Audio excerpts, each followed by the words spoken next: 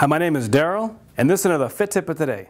Today, I would like to talk about dysfunctional movement patterns and causes of muscle imbalances throughout the kinetic chain.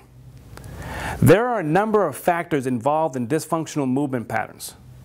Not understanding how the body works and what exercises are appropriate to perform can result in the following: pattern overload, poor technical skill, decreased recovery and regeneration following activity, repetitive movement cycles, lack of core strength, immobilization, and accumulative trauma, lack of neuromuscular control, and postural stress.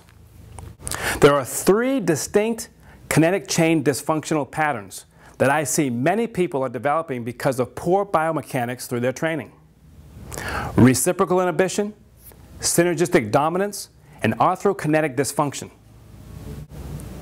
Reciprocal inhibition refers to muscle inhibition caused by a tight agonist, the muscle that's causing the movement, which decreases the neural drive of its functional antagonist, the muscle that's opposing the movement.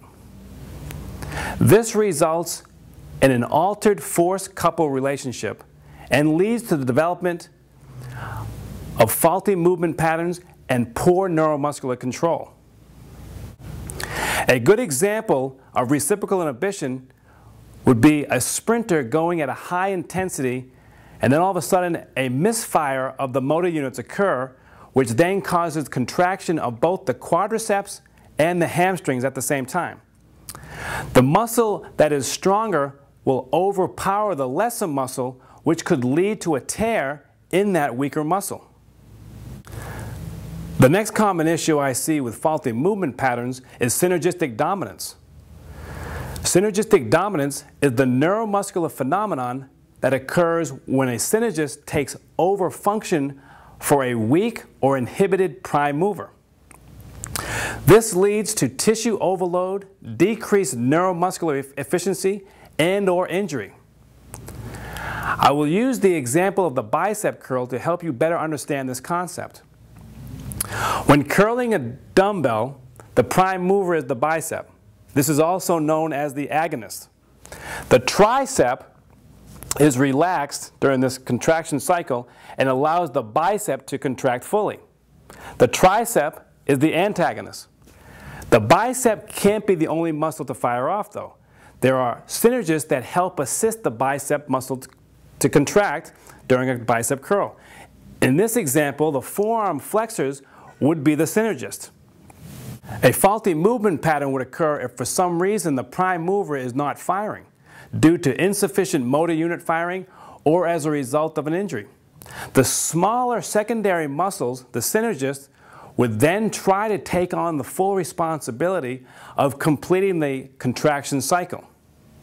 But in most cases, the synergists are too weak to support the high intense loads that the responsibility of the prime mover was supposed to do, which oftentimes will result in injury or dysfunction of the kinetic chain. The third movement pattern is arthrokinetic dysfunction.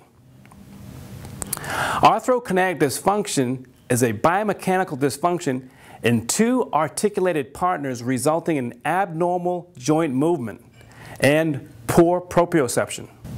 If the joints are not functioning through a fluid movement pattern, this will throw off the normal contraction cycle of the supporting muscles, causing imbalance and instability issues.